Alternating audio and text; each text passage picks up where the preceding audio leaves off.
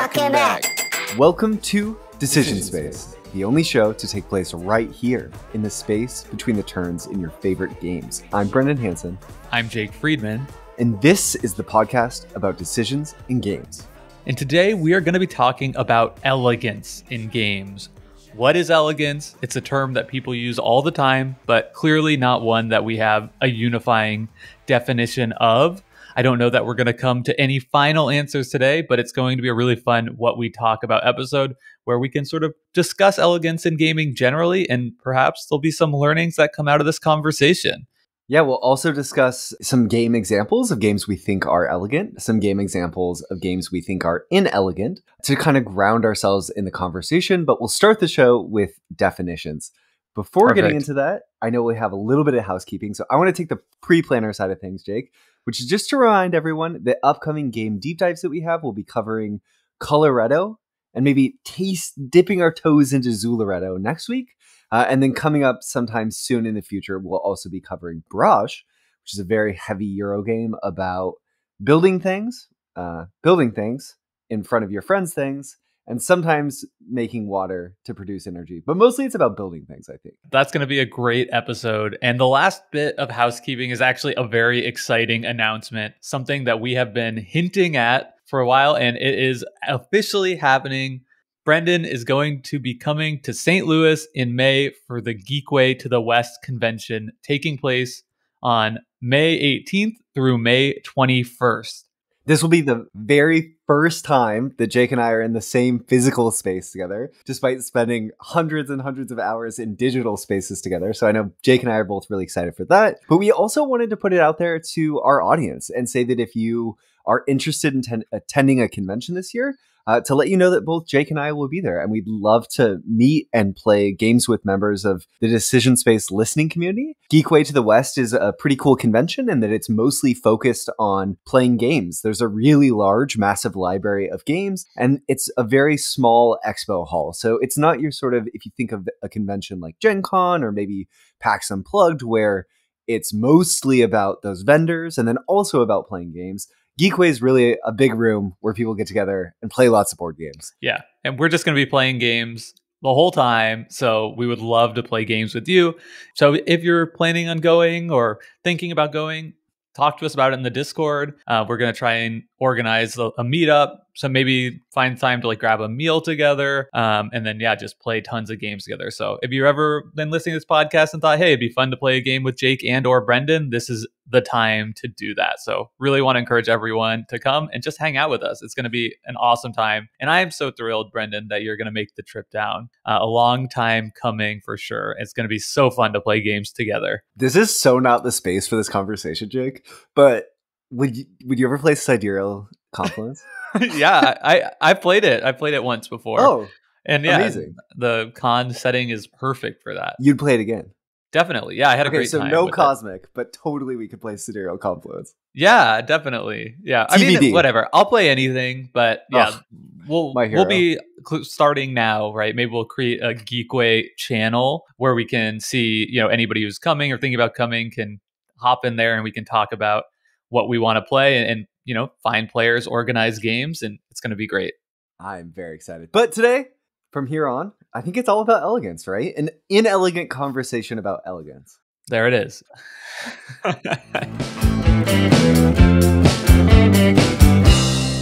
I'm really excited for this conversation, Jake, because we haven't done a What We Talk About episode in quite some time.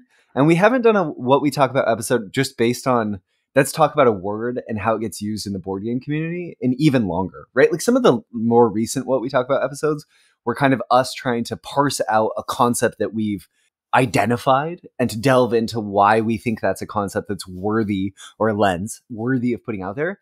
But I'm kind of excited because we did not invent the idea of elegance.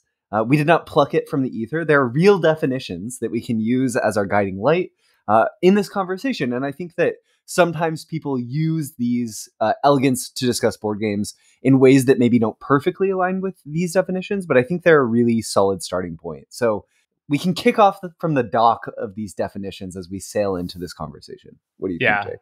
I think that sounds great, and I feel like this is going to be an episode where we're going to disagree a lot, unfortunately. And I feel I'm just bracing myself to be wearing the hat of the person saying, "I don't know if that makes sense." Brendan, explain yourself. I think that that's always really helpful, especially in terms of teasing out definitions. And maybe I wanted to say this later in the show, but perhaps it's more natural here, that I think that one of the areas that we might end up disagreeing some is that I think that there are elegant games and inelegant games, right? Where a game can be completely elegant. As a unit, the game overall is elegant, but there are also inelegant games with elegant systems. And I think that sometimes where people's lines get crossed is they might have a game that they really adore, that's a somewhat heavier game that has one really elegant system. So they say, oh, that's a really elegant game because of that elegant system. And maybe some of what we'll try to parse is like the difference between what's an elegant game and what's a game with an elegant system, and why are those different things? Maybe Jake's already shaking his head. So let's get into it. Let's start with the definitions. Yeah. So we have two here, and why don't you say sort of the definition first that you have listed that you've sort of been going with, and then I want to add on with why I think this second definition is also useful in the conversation. Awesome. Okay, so the two that I kind of found are, one is that elegance is beauty that shows unusual effectiveness and simplicity, more of an aesthetics definition of elegance that you might use to describe art or dancing, right, or music even. And then the second one that I really want to note is that elegance is the quality of being pleasingly ingenious and simple. So I think those are great definitions that get at a lot of what elegance is. The third definition that I have here, it more speaks to what the word elegance evokes for me when I think about elegance outside of board games, right? If somebody says, what is elegant? And this is coming, from my own biases and worldviews or whatever, the first thing I think of is maybe like a ball gown or something, but like sleek, like a dress, like a piece of clothing, or maybe an individual that exhibits, style and grace. So the definition I really like, which I think is helpful in the board game context as well, is pleasingly graceful and stylish in appearance or manner. And I'm going to posit that as we get into this conversation about what elegance is, and noting that it's going to come down largely to personal preference and taste, that a significant amount of what we individually find as elegant and perceive as elegant when we're playing games is sort of this style. Is that these mechanics and solutions to problems in game design were done in a stylish way. And I think that actually takes us pretty far in my own understanding of how I've been thinking about elegance. That's awesome. I just want to take a minute to highlight what you just said too, which is that basically what we're doing is we're having a conversation on aesthetics, which means that we're talking about what we find beautiful or ingenious or pleasing, and that's inherently pretty subjective. Like what I think is elegant might be different than what you think is elegant.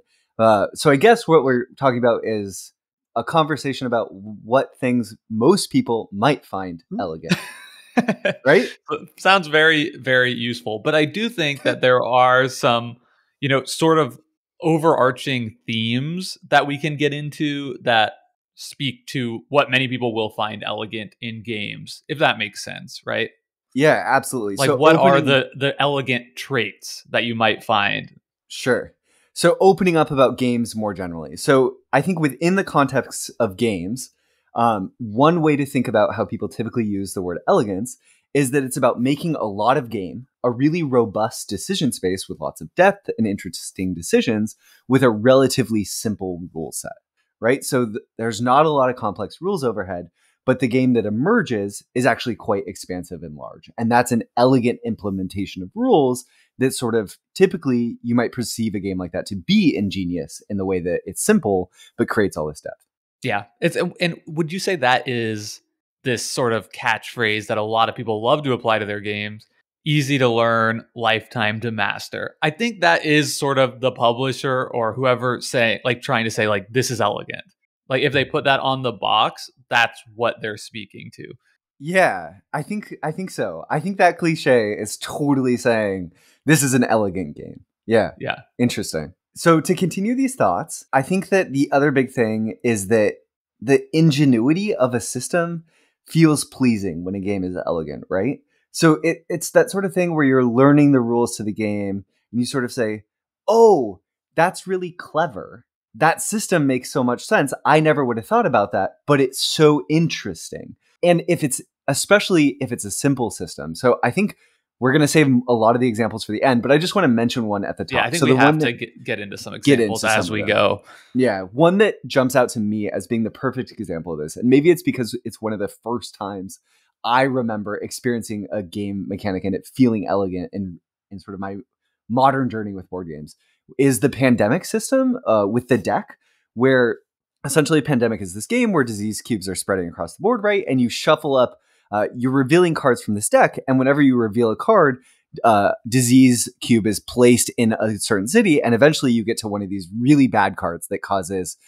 even worse things to happen. But then you shuffle that deck of cards up and place it back on the top of the deck, and then you start over again. And what that means is that the cities that were previously active will remain active, and you know that you're going to have to deal with the outbreak of disease in the cities that you've already seen again before you get to new cities. So that's a really elegant way of sort of structuring the game around sort of disease continuing to perpetuate in the spaces where it exists as diseases happen naturally within the world. But it all comes out of this really rich, simple mechanism of just shuffling up the deck and putting it back on the top. Boom. Elegant, right. Simple. Do you agree? Is it elegant? I definitely agree with this one. And to me, I think what that speaks to is that this mechanism, right, the way the deck works here, is it's serving multiple purposes for the game in very important and very successful ways, right? It's both really makes sense, intuitive sense with the theme, right? That if there's been an outbreak in one city, it's likely that it's going to expand out from there, type of thing. And it's a rule that makes the game interesting to play from a decision space perspective, right? Because instead of it just being random, anything can happen. You can formulate a strategy around this. So, to hit both of those points with one rule is quintessentially, I think, elegant. I think that's a great example to start off with. Do you think, Jake, that there's a way that you could make a complex mechanism that addresses multiple sort of things within a system, but isn't done elegantly? Like, I think you could make a pretty specific rule that kind of tries to get at two different things in a game that adds even more rules overhead that isn't implemented quite as elegantly. So for me, part of the ingenious of this is exactly what you said. It's creating this depth in the decision space. It's doing multiple things at once, but it's also simple. It's not creating undue rules overhead that is like this edge case that sticks out of the rules in this weird way. It solves multiple problems, but you're like, oh, this is a really simple rule set, except it has this rule that is just completely shoved in there from the side, and done so kind of inelegantly, as I described it. Yeah, that is an important point to make here too with this entire conversation. As we've already said, and we should probably stop reiterating, elegance is going to be subjective to every single person. And what I think that means is that without an objective definition that's always going to be elegant, all of these examples that we're talking about and are speaking to things that are more likely to be elegant, right? A rule is more likely to be elegant if it's achieving multiple purposes in the game. It's more likely to be elegant if it's a simple rule.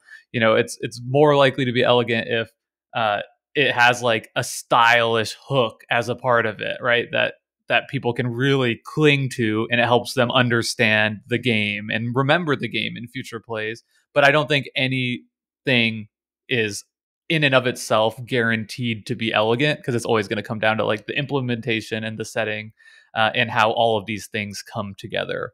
Do you think, Jake, that a good example of one of those stylish versions of elegant is something like the rule in high society, where the player who spends the most cannot win? Is that kind of what you're trying to get at? Is in your mind, is that an elegant rule and an example of a stylish elegant rule?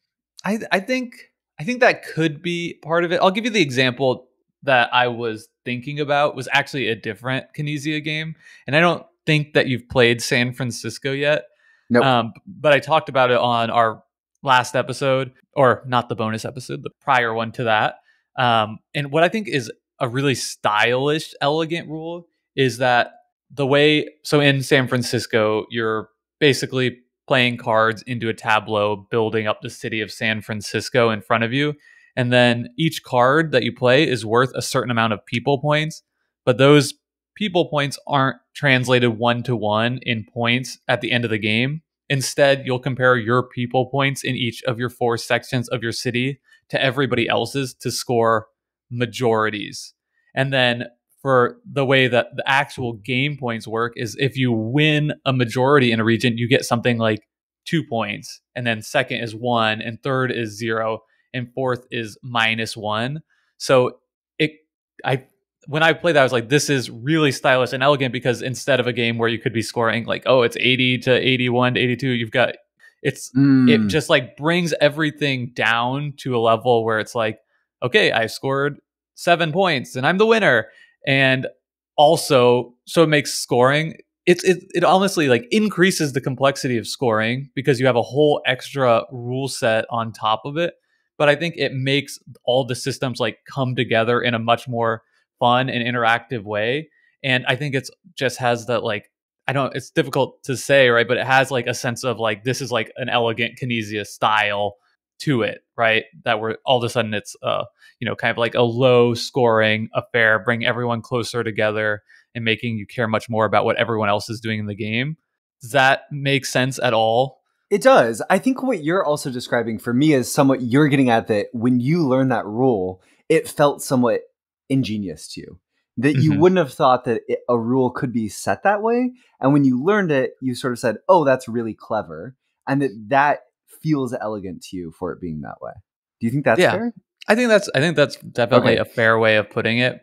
So I feel like some of what you're describing as stylish is also just a rule that feels clever. Like it feels like it's something that ended up in its place, and it's clever that it ended up that way in the game. Maybe you wouldn't have thought to structure a game that way, or maybe it brings the game together in a way that is really sort of ingenious because it solves lots of problems and decreases the overall rules baggage while making the game more approachable.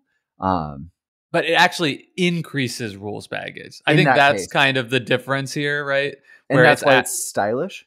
I don't know. Okay, I don't know what the definition of like stylish is, but I kind of keep coming back to this idea with elegance, which is like I know it when I see it, which is totally pointless for the podcast, but I think there is some sort of merit to that in the sense where it is hard to put like what is stylish, like what is beautiful, right? I mean, that's sort of what you're asking me here, and it's sort of like I'm not really sure that I can give you a definition, and I don't think that this mechanism would work in all cases.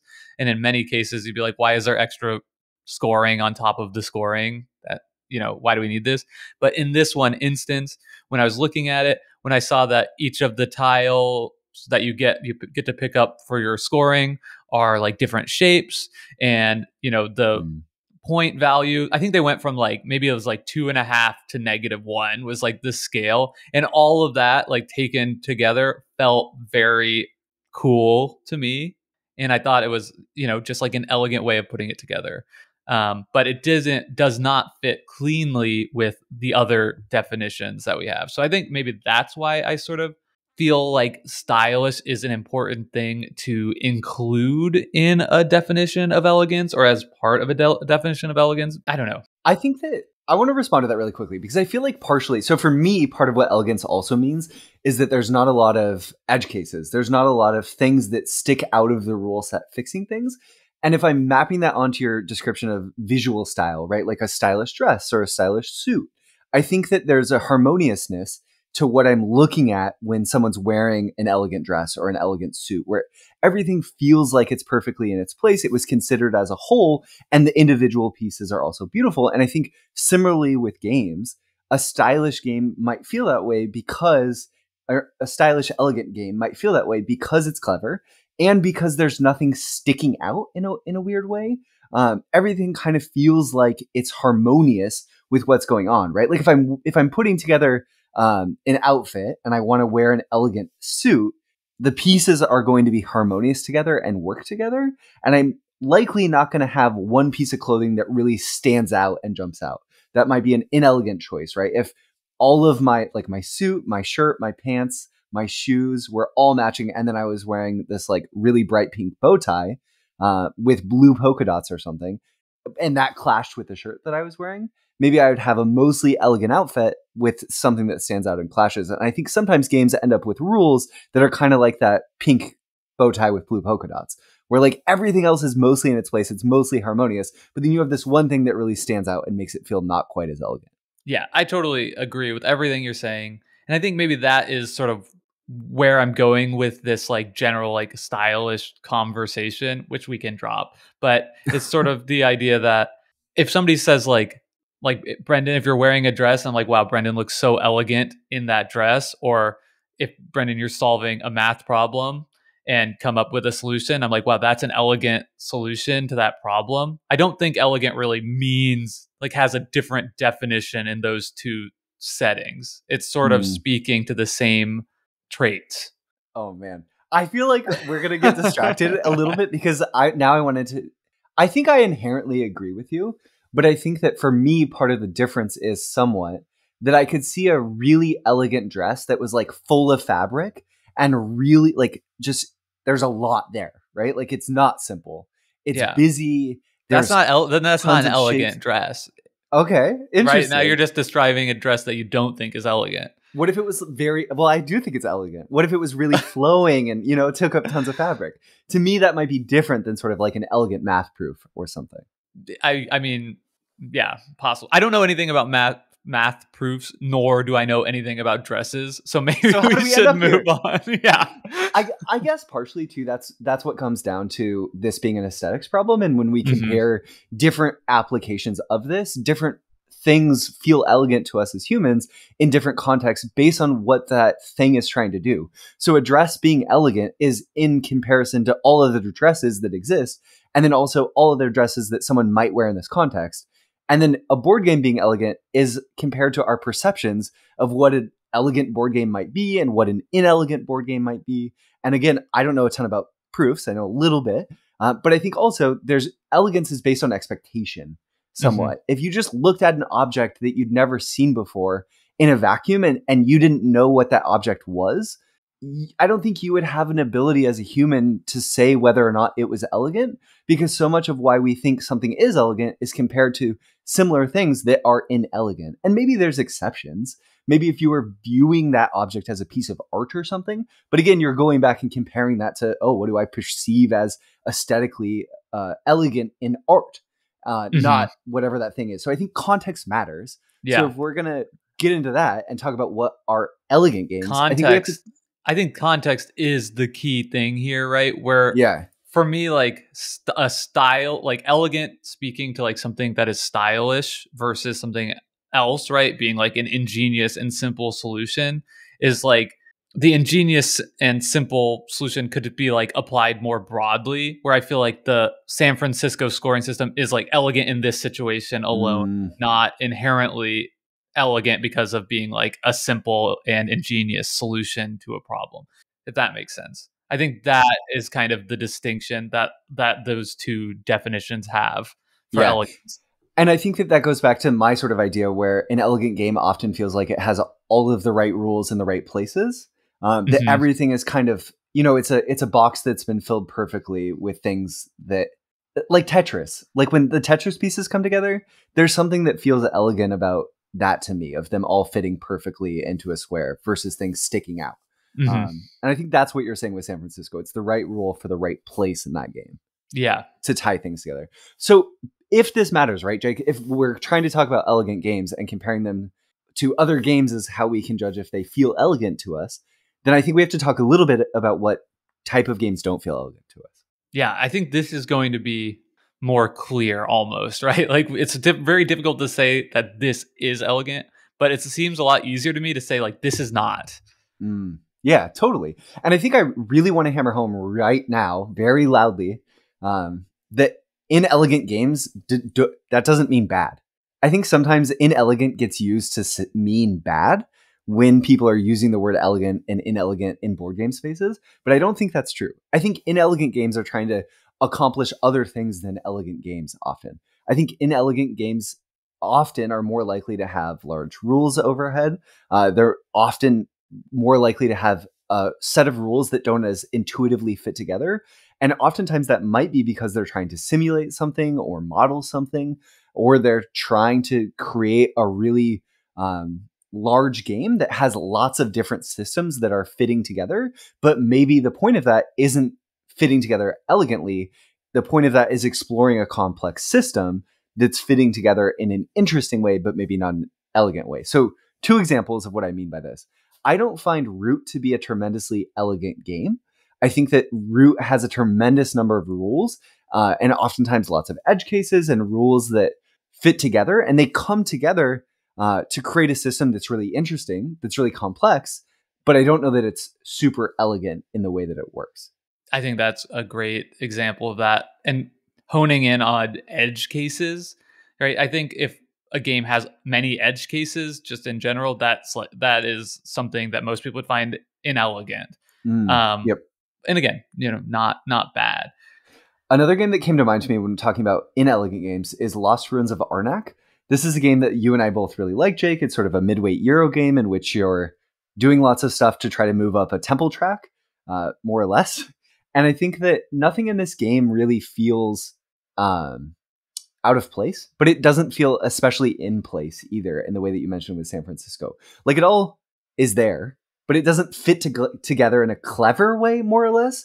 It just fits together, and it creates this moderately complex system that's fun to interact with and explore, but there's nothing that feels particularly ingenious about it. It feels like a somewhat straightforward game that's sort of saying, okay, this is a game about tempo and timing, and go at it. Yeah. I think maybe an even better example was the way you talked about Lost Ruin of Arnak right there just really reminded me of some of your criticisms with Living Forest, of being like, yeah, the game works and all the mechanisms are cool independently, but they just don't fit together for me. And I think that is a great example of a game that I really like the game, but I don't find that particularly elegant either, because you essentially just have a deck builder and a push your luck, and then there's a rondel there, and they all interact slightly, but they're also like very distinct sections and phases of the game. Yeah, I don't know. Do you agree with that one? Yeah, I totally agree. I think that overall as a game, it's fairly inelegant. The one thing that I do think is elegant in that game is the little this is graphic design, so it's so not important, but you're sort of doing that push your luck mechanism where you're flipping cards off the top, and when a certain number of them with a symbol come up, you will bust, more or less. But there's versions of those that are instead of being black, they're white. I find that's a really elegant little graphic design thing. But overall, the game doesn't feel super elegant to me. I agree. Yeah. So I have a question, Jake. Do you think, now we're not talking about what is an elegant game, but maybe like a symptom of an elegant game? Do you find that for you, games that you think are elegant, their rules are easier to remember after playing them for longer than an inelegant game? I do think so. I mean, if after not playing the game for a significant period of time, if I can get it out and I basically already know how to play, or can just like quickly intuit what is happening based on my previous plays, to me, that speaks to the fact that this is probably a pretty elegantly designed game. Maybe that's just the sort of opposite of the edge case thing, right? Edge cases are usually the things that are difficult to remember. Like, what happens when I have this power and I go to this particular space? Like, I know there's a special rule for that.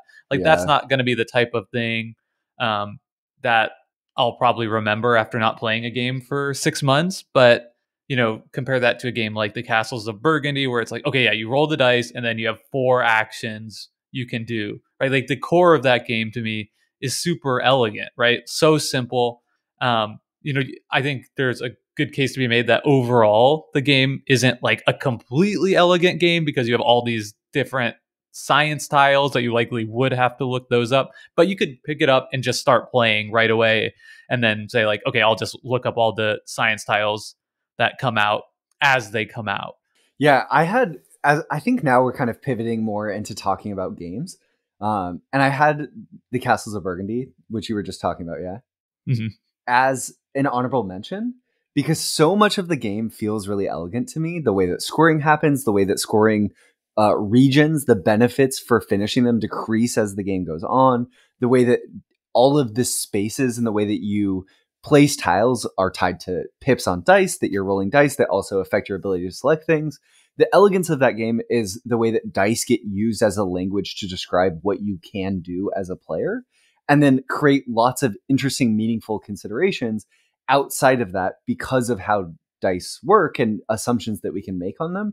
Those feel really elegant. But I agree that science tiles are just sort of the system bolted onto it that makes it feel less elegant as a game overall. So I think there's a simpler version of Castles of Burgundy that is a really elegant game, but the Castles of Burgundy itself is sort of a mostly elegant game with a couple inelegant systems that amp the weight of the game up overall, but decrease its elegance. Yeah. And I think I'm remembering correctly that Castles of Tuscany essentially is that. I don't believe there's science tiles in Interesting. Tuscany at all.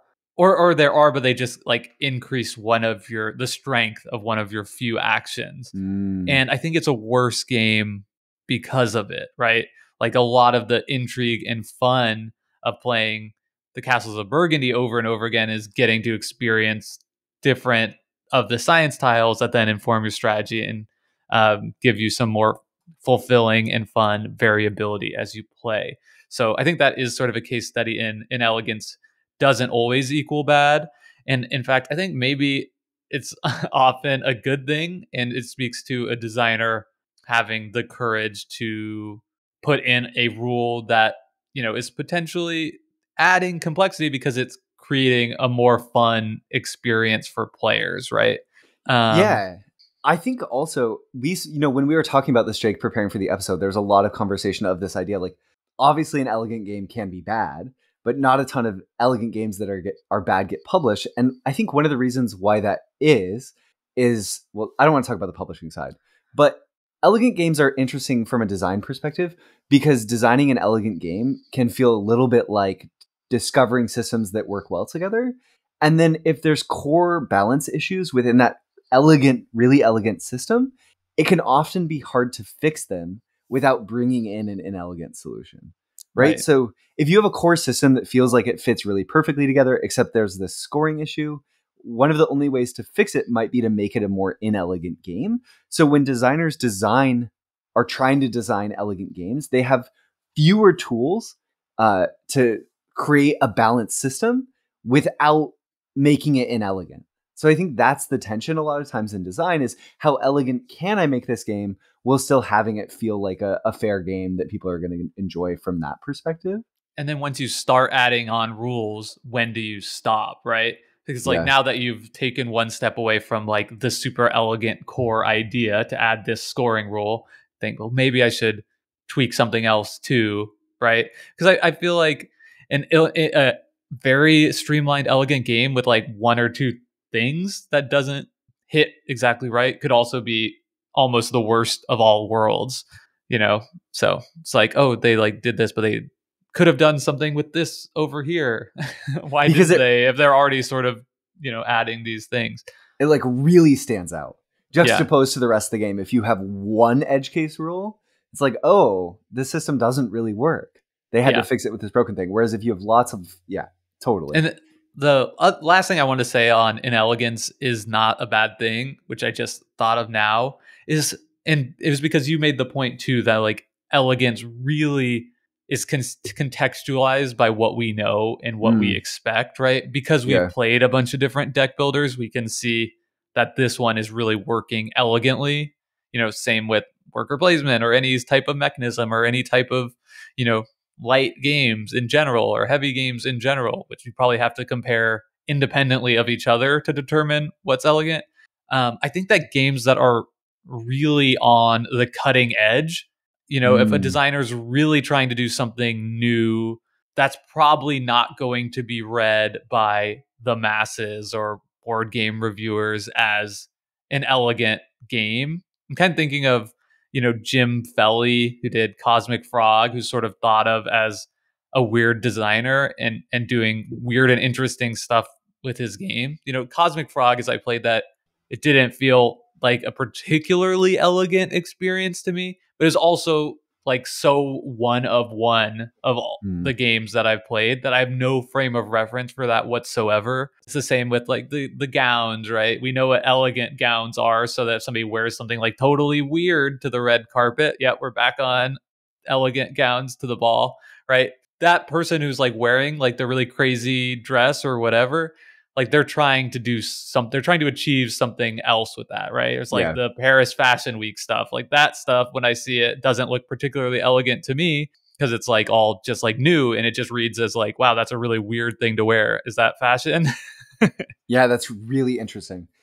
And I think the point that you're sort of hinting at, but maybe not making explicitly, is with the case of Cosmic Frog, if other people adopted this game system, this idea of what's happening, you could probably make a version of a game like that and have it feel elegant by comparison with taking a lot of the same systems. Yeah, that's really interesting. But maybe if you accomplish that and then you took a step back and said, "Is this an elegant board game?"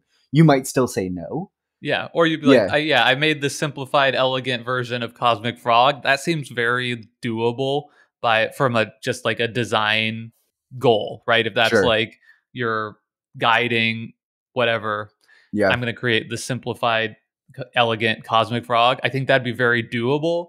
But is that going to be more fun than Cosmic Frog to the people Yeah. who enjoy Cosmic Frog? Now that's going to be probably very difficult to accomplish, to create a more elegant and more fun Cosmic Frog. Now, we're talking about something that might not be achievable, or at least not to most. Totally. Surely, yeah. Yep. Now, I think let's just keep talking about game examples. That's going to be really helpful, and then we'll sort of close with some bigger ideas. But maybe we can start with just games that we think are elegant overall. And one that comes to mind for me is Azul. Azul has a really simple rule set. Some of the scoring can be a little tough to wrap your mind around before you start, as you're learning the game. But once you know it, it kind of sticks with you, feels fairly elegant. It also, for me, has something that I think is likely to produce something that feels more elegant in games, which is that Azul has this mathematical elegance. There's 5 tile types and there's a 5x5 grid on your board that you're trying to fill in. And the game ends when one player has completed a row of all 5 of those types. To me, that structuring around that 5 helps the game feel even more elegant. Then it's a relatively simple set of rules that creates lots of meaningful and interesting ways that you can interact. And I think the most elegant aspect of Azul to me is the fact that when you're playing Azul, you're drafting tiles from a shared display, and when you can always only draft one color. And when you do that, when you take them from any one location, the rest of the remaining colors go to a central location that's another location you can take from. So to me, that's sort of the elegant mechanism that ties Azul together. And then some of the other mathematical elegance of this game is what makes it feel like a very elegant game to me. Yeah. And it also is a stylish object, right? I wonder if, like, as we're having this conversation, something that keeps creeping into my head is that, like, art presentation and thematic integration are both things that probably weigh into the equation of elegance beyond just the mechanisms. And I think Azul is widely thought of as an elegant game, and it's also has just a really great and distinct look to it with the tiles and the component quality, at least of the tiles, maybe not so much the boards being like really off the charts. So yeah, I agree. I think the mechanisms are elegant, and I think that it is sort of like amplified by the art and component quality and presentation of the game. I think that's so interesting because I totally agree with you and see what you're saying. More people in this world say Azul is elegant because of how it looks. But I also think as a thought experiment, you could make a really ugly version of Azul. Like if the prototype was just made with paper, that would be terrible. And maybe you put monsters on all these different things. I think ludologically, the game itself would still be elegant, but overall, it wouldn't feel elegant. And I think you'd be like, this is like it's some elegant mechanisms, but I think you would find it a lot less fun probably if you were just playing Azul with like construction paper clippings. Yeah, which kind of takes us back to the fact that it's really hard as humans to divorce how games look and how they feel from how we experience them. Yeah. Okay, next game, trick-taking game, 2 players. One of my favorite games of all time, a game Jake feels meh about, is The Fox in the Forest. So The Fox in the Forest is built around this core idea that you use a shared deck of cards. And each of you, when you're playing this trick-taking game, playing suits out, are trying to figure out if you're in a position where you're trying to win the most suits, if you're going to win the most tricks, or if you are going to try to lose all the tricks on purpose. So it's basically structured around this tension between figuring out what type of hand you have compared to your opponents. And then there's also these powers on cards that are only on the odd value cards. So I can't remember exactly, but I think it's 1, 3, 5, 7, 9, and 11 are cards in the Fox in the Forest that all have some sort of special ability. And all of those special abilities also apply to those values of cards across suits, which I find that something about that mathematically feels elegant to me, Jake, that it's just the odd value cards that have the powers and that they're same across suits. That feels elegant. And then to me, the fact that you're drawing from this relatively small deck of cards, where there's shared information because it's from the same deck. I know the cards that are in my hand. Over the course of the game, I will learn about the cards that are in your hand. And then there's a few cards not in the deck. That feels like a really elegant use of the components that are there that creates a much richer game than might exist otherwise. But the most important thing about the elegance of Fox in the Forest to me is the scoring mechanism. That is what makes it an elegant game in my mind. So I think that like trick-taking games are inherently elegant for some reason. I think that speaks to the fact that they're right. I can't divorce it from what I know about them, right? That they're games that are often just played with a standard deck of cards. I think games that can be played with a standard deck of cards is a pretty elegant design goal, sort of as is. And you know, they often have so much more depth than meets the eye when you first learn the rule set. And in fact, a lot of that depth is going to be invisible to you until you really start getting into it. So I think that also kind of has that easy to learn, lifetime to master feel. Where I'm kind of pushing back is like, what is it about the scoring that makes it elegant? Like, to me, that is like, if anything, it's like a stylish thing. I think for me, the reason why that feels elegant is it's a simple rule. Reference this card based on the number of tricks that you've won, and here's the number of points that you get. But the amount of the way it shifts the game to being much more in each other's head, much more psychological, and how I approach revealing information starts to matter so much more. So it's this like small twist on scoring, but it completely kind of reframes the game around it in a way that makes the decision space way more nuanced and interesting than if it was just about winning or just about losing. Something like that. Like the tension of existing in that space is what feels elegant to me. Okay. Yeah, that makes sense. I can get behind that a little bit. Okay. Or it makes sense. Completely behind it. Let's see. So I think the next game here is one that definitely feels elegant to me, and that's Lost Cities by Reiner Knizia. It's just a number on card games where you're trying to create expeditions. We've done an entire episode on it. It's a game that Brendan and I both enjoy a lot. And I think the elegance here is basically the same as what I was just talking about with trick-taking games, where it just has this like incredible emergent depth as you play more and learn how to play more. That a lot of, at first it feels like a game where you're just kind of like randomly playing, or you just, okay, I've got a low number, so I might as well just play it right away. But as you sort of understand the game more, get better at it, you really have to start thinking about, okay, what cards does your opponent possibly have? What type of cards are they looking for? How likely is it that X, Y, and Z is still in the deck for me to draw? That's going to increase my overall point potential. So like I'll waste getting 3 points here, or potentially even giving my opponent those 3 points for a net gain of 6 to draw one card in the hope that it's one of the wager cards in a color that I need. Is that worth it? And it's like the decision space really explodes in terms of intrigue as you play it more. So I think very elegant. I think oftentimes whenever there's something you can do in a game that is something you can do, but the rulebook never says it explicitly, that often to me is a signal that game might have either an elegant mechanism or is elegant overall. And something in Lost Cities that is there, what I'm referencing, is the fact that you can cover up cards in the shared display by just putting down a card. So I can sort of, if the red 6 is down on the bottom of the table, and I want that red 6, I could potentially cover it with a red 2, knowing Jake has already played the red 5, so he can't go back and play the red 2. So maybe I'm covering the red 6 and putting the red 2 down, knowing I'll just come back for them later.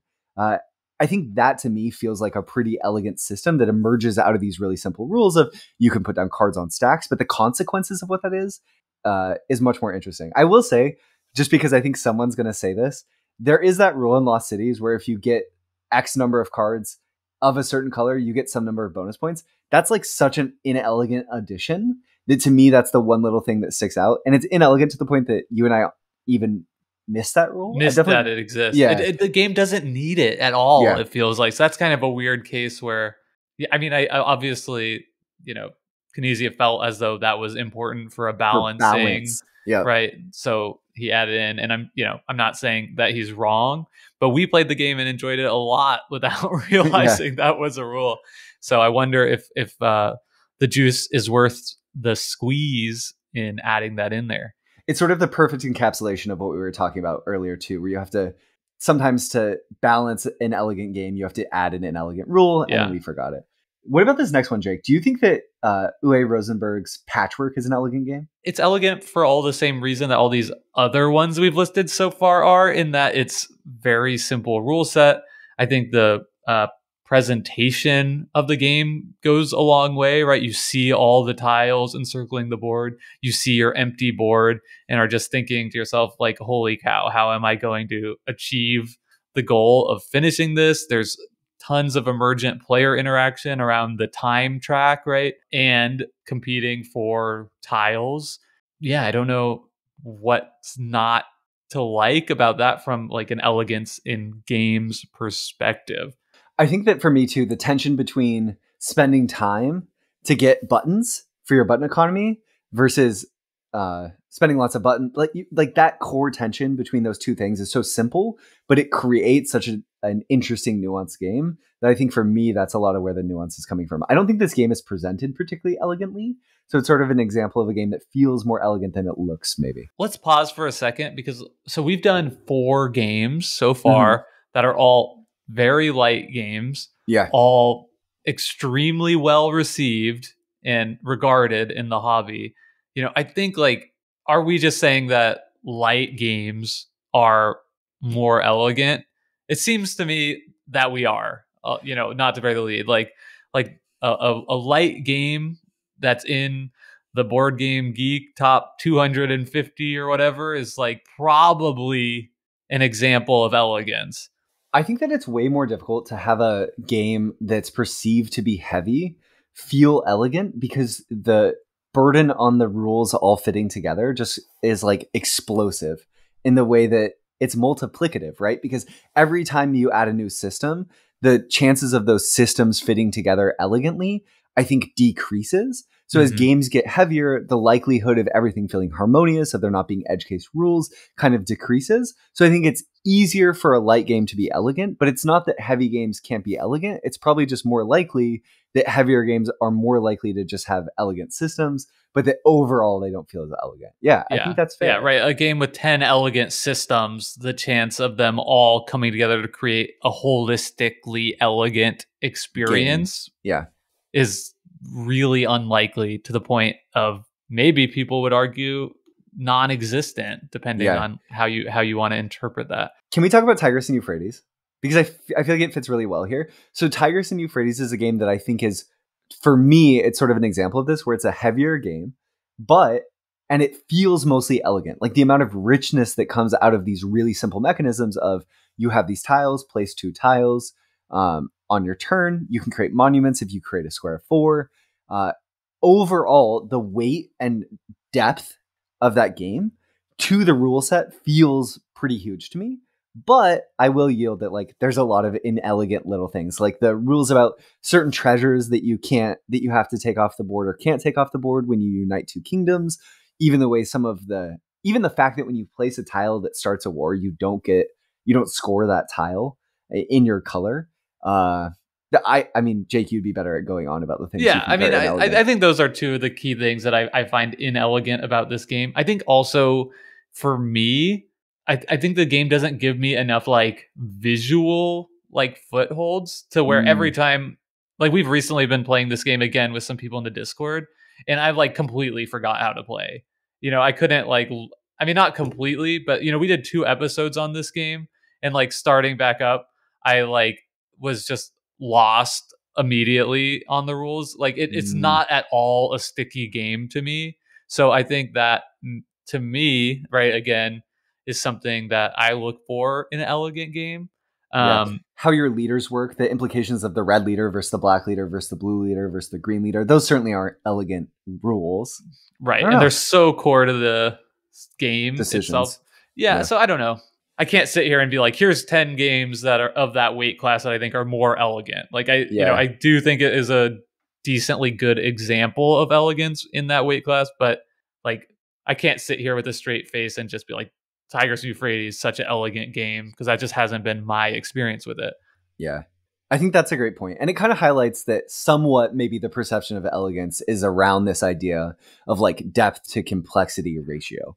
That's what I was gonna say too, right? Like Yeah. maybe that's the best definition for elegance we have is just, weight to depth. I think was it somebody in our Discord posted like that very thing as a formula. Yeah. Was Yeah. Yeah. saying it was Cerule from the Board Game Duel podcast, which is a French language podcast. So if you speak French, check that out. I sadly don't, so, but I'm sure it's great because Cerule has awesome comments frequently. And that was basically what he presented as a definition for elegance, which I don't think that answers everything that we've talked about in this podcast, but I do think like if we wanted to propose a definition to be used unilaterally to say like this is what we're talking about when we say elegance, it's hard to come up with something better than that, but that's not at all what we're proposing. To I be think that clear, it's definitely like on the way, but it's missing. You need an air term in there, plus E in the equation. The air term being things like how well does it feel like these rules are fitting together? How ingenious does it feel? Because I think a relatively does simple it fit with the theme, like the right. pandemic example, right? Like Yeah, that advances the theme and the gameplay. totally. Yeah, definitely. Can we name Jake? We're That's the getting close. style. That's the That's the style. style component. Exactly. Okay, so I want to ask you if this, let's talk about some mechanisms that are elegant, but maybe elegant mechanisms and not games that feel elegant overall. So this one has always stuck with me as being a really elegant rule, which is that in Dominion, you're racing to build this deck of cards and you're building essentially this engine that you're then going to turn into collecting victory points at some point in the game. But the way that when you buy victory points, those cards go in your deck and they're going to slow your engine down. I've always found that scoring system is super elegant. That rule elevates the whole game in a way that it changes the implications of all of the decisions that you'll make, because it becomes this timing puzzle around, okay, when do I think my deck is good enough to buy victory points? And can I outrace the other players once I start doing that and start making my deck worse by adding in those victory points? Do you think that's a stylish mechanism? Elegant, you mean? Yeah. Well, in this case, I was asking you if it's stylish, but do you think it's elegant as a starting point? Yeah, definitely. Okay. I think it is advancing the end game condition and also like the gameplay experience of it too, of sort of slowing things down as you get to the end, sort of holding people on the edge of their seat a little bit, sort of the Jenga deal where the game is like as you play, the tension is rising and rising, and then it sort of like holds you there. Like that's a very elegant game system of stacking the block back on top so that the downward pressure makes it easier to potentially get out some of the blocks that early on in the game would have been impossible to retrieve.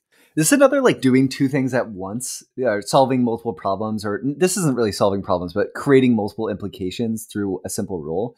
I feel like that's so much of the trick of elegance too, for me. Just like that's what feels ingenious. It's sort of That's like the ingenious component of it, is right, solving multiple problems at once. yeah, you learn the rule set, and you before playing the game, you can't imagine the implications of the rule. Usually, when that happens, I feel like it's going to end up feeling elegant. Not always, but usually. But I think that's like two things at once. Yeah. Yeah. I don't Okay, know. wait. We talked about the pandemic deck. What about the Welcome to bell curve? So in Welcome to, it's a flip and write game where there's a deck of cards that have values between 1 and 13, I think. But the values are just distributed in a bell curve, like D6 would be, 2d6 that you're rolling would be. So you know that an 8 is more likely to come out of the deck than a 1 or a 13.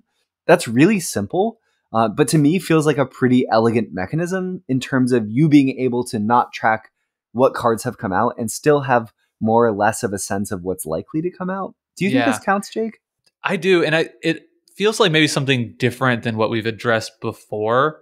Maybe kind of getting at the easy to get out and play again after a long time, something along those lines. But I think it creates like a more intuitive play Game. experience Yeah. with no additional rules overhead, right? So the Yeah. way the deck is designed makes the game much more intuitive to play, and you don't even have to add any rules. That's so huge. You're so right. A huge part of why that system feels elegant is just that it's intuitive. That's interesting. Okay, here's another one. El Grande's card system. You start with a full hand of cards. Every turn you play one of them. And the thing about these cards is there's a tension between you want to play high value cards because those let you pick your power on the table. That's essentially being auctioned off but if you play those high value cards, you don't get to add many of caballeros, cubes to your court. But if you play a low value card, you say, okay, I'm going to pick last in power. I'll play the 1, and then I get to add just a boatload of caballeros to my court. I think that the initial rules learn of that is pretty inelegant, but its consequences on the game overall feel quite elegant to me. I think it's this interesting tension, again, maybe where this one system is load bearing in a way that feels really clever and brings out a more interesting game if it was replaced by a more complex system. Yeah, I struggle with this one a little bit. I think just because I really love this game, and I think that this is in many ways sort of like the heart of the game, right? It's like the auction of this sort of like auction game with a area majority board. But I think so many games have these interesting trade-offs too. Yeah, they aren't elegant games. Yeah. Yeah, like Tillatum we played has like a very similar type of deal with the dice drafting portion, where if you pick up the 6, you get 6 resource and 1 action point. If you pick up the 1, you get 1 resource and 6 action points. Right, so that has that like inherent trade off. Maybe that is just a really elegant system too. And then the rest of the game is inelegant. I didn't vibe with as much. But yeah, I think. Yeah, I think so. Okay, so this, I would think it's in that same Tillatum sort of category of like a really core, interesting system that drives the actions in the game. That's overall not the most elegant game. Yeah, I would definitely not put El Grande into the elegant game category. It's not a beautiful flowing dress. No. But it's cool. I like it. It's a chic dress, Brendan. That's what elegant means. Chic. What did I say? Beautiful flowing? Beautiful flowing. Yeah. Okay. I mean, that could be flow. I don't know. Maybe we have a different, This is our, Jake, join us in a bonus episode where we discuss dress we're dress adding aesthetics. Say yes to the dress channel in our Discord right away. What do you think post a new dress every day. Like, is this elegant? And people will have to say yes or no. Totally. As we wrap up this conversation, I have one more game to just pose to you. Do you think that this mechanism is elegant? So in Cascadia is built on this idea that you have a habitat puzzle where you're building out terrain, and then you're also putting animal into those habitats. And you have, every turn you draft a randomly created pair of animal tiles and terrain. I find that core mechanism of randomly juxtaposing a tile and an animal type is a pretty elegant way to create a fairly deep and interesting system. I think the scoring in Cascadia can be a little bit inelegant. There's lots of tie-breaking rules. You're sort of competing for majorities. The cards themselves, just points go up. But that core system, the drafting, I find to be a pretty elegant little system. Yeah, sure. I mean, it's a very simple little system that gives you works towards multiple overlaid objectives simultaneously. So I think it creates a pretty interesting decision a lot of the time. I think if anything, the inelegant part of Cascadia just comes from like the scoring cards, which sometimes is just like, wait, what is happening here? You kind of have to like wrap your head around like what the card is telling you, and you have to like consult the rule book the first time, and then maybe that makes it more clear. Or maybe you have to go to the Board Game Geek for a little further explanation. I feel like that's insightful, Jake. Because I think that what you just said in some ways is that elegant games are easier to keep in your head, which I know we've said a couple times throughout this episode. But in Cascadia, a game I've played 100 times, oftentimes I have to look at the rules of a certain scoring card again while I'm, just to see how many points I'm going to get and Yeah. judge the decisions and compare them. Yeah. Yeah. One thought I had, just as we're wrapping up, here's a random thought. I think Stefan Feld designs incredibly elegant games that have uh, important, inelegant rules added in, like his best game. So I was thinking of Carpe Diem, which I feel like is his most elegant game.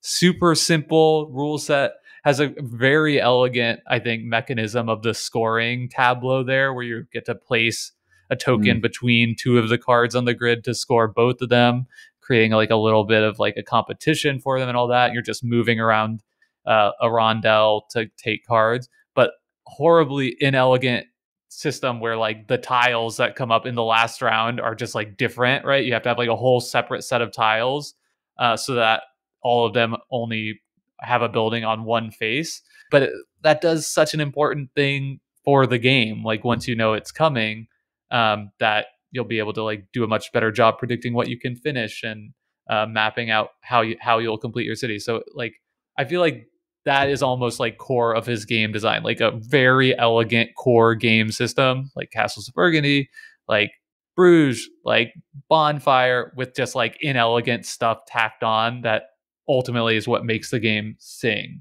So anyway, Yeah. that's a random thought I had that I just wanted to put out there. I think that that's so interesting because I never would have guessed Stefan Feld as being sort of having elegant designs. I think part of it is just that we both like Stefan Feld games some, but when we were doing this, Castles of Burgundy was one of the heaviest games I could think of that feels mostly elegant to me. I think its games feel mostly elegant because the core systems feel elegant. But I think they're easy to teach too. I think that's a big part of it, right? Because like on all these games, you can say like, all right, on your turn, you can do like one of these like 2 to 7, whatever, depending on the game, very easy to understand actions. Yeah. And then we're off and running, and then we can sort of explain cards or science tiles or whatever as they come up. Yeah. But like the core action system in all these games is super simple. I think that's something that like I can grab onto, and it helps me retain how to play them and get them to the table easier than equally weighted games by maybe a different designer. Totally. But at the same time, the stuff he layers on is usually very complex and totally. not super I agree. Elegant. Like in the Year of the Dragon, almost an elegant game, but all the different ways the people work makes it inelegant. Yeah. But the core system, quite elegant. Yeah, super simple, right? You're picking one of 7 actions. And that's it. But yeah, okay. So I think that's sort of an interesting kind of case study in how a particular designer interacts with elegance. Maybe we could wrap up by just like trying to like reiterate what some of the ideas we've come to in this episode are that make up elegance. Great. Elegant games are games that do a lot with a little, very orderly, in an ingenious way that is pleasing. And okay, so do a lot with a little, right? Do a lot so with they're a little. Right, achieving multiple like design objectives with one rule. Games that have rules that are easy to retain in your head. What else have we said? I feel few edge cases. Right? So like all the rule mechanisms fit together nicely. They are games that often have single rules that advance both the gameplay and the thematic integration. Yep. Perhaps they can be designed in a way that creates a more intuitive play experience without any additional rules. So I think that sort of speaks to it. Yeah. Awesome. And games that have emergent depth beyond what you think when you first read the rule. Yeah. And more likely to be found in simple, well-regarded hobby board games. I think also the final thing is I think that you could have emergent mechanisms come out of 2 really complex rules, and that might be less elegant than a deep system that comes out of 2 relatively simple rules. I think the complexity of the rules to the depth it creates is that important capstone that we should just shove on the top of the conversation and say, all that stuff together, that's elegance. So That's style, baby. Yeah, that's style, baby. Hopefully you found this conversation to be interesting and useful. I know I found it to be really interesting. I hope that informs the way that maybe you'll discuss elegance going forwards and gets you a little bit closer to kind of understanding what maybe people might be getting at when they say a game is elegant, and all of the baggage that comes with that. Jake, I thank you so much for having this conversation with me. I'm really excited to discuss Colorado and way later on Barrage with you. As always, like, this is just the beginning of the conversation. Actually, the conversation has already been ongoing in our Discord. So if you want to chime in and tell us how wrong we are about elegance, how you define it, we would love to hear that. You can, as always, join the link in the description of this podcast. And I also wanted to just make a very quick appeal for reviews. If you're still with us for this long, thank you so much for listening to our show. And if you could take 30 seconds to just leave us a review wherever you are listening to this podcast right now, that would mean a ton and help us out a great deal as we continue to try and grow our show. Yeah, we haven't had a review in a long time. And I want to know, if you do leave a review, you should say, who's more elegant, Jake or Brendan? Have a great week, y'all. Oh, there's more at decisionspacepodcast.com. Check it out. Yeah. All right. Bye. Oh, that was so inelegant. Okay, wait. Let's thank Hembry for our intro and outro music. Reach out and have a great week and have fun playing board games. Bye. Bye. No. Bye.